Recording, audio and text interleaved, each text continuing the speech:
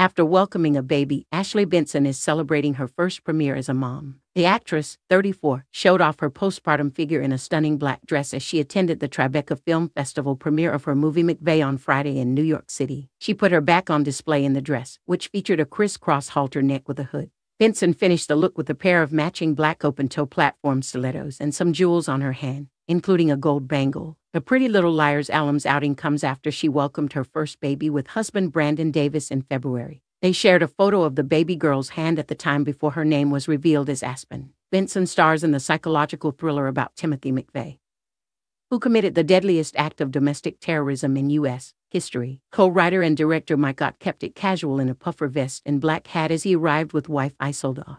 Tracy Letts, who also stars in the movie, sported a black suite and white dress shirt with no tie as he walked the red carpet. Co-star Anthony Carrigan donned a black suit with a black and white print shirt, arriving with Louisa Craw. Tiffany Montgomery donned a shimmering brown two-piece sleeveless dress with gold wedge heels.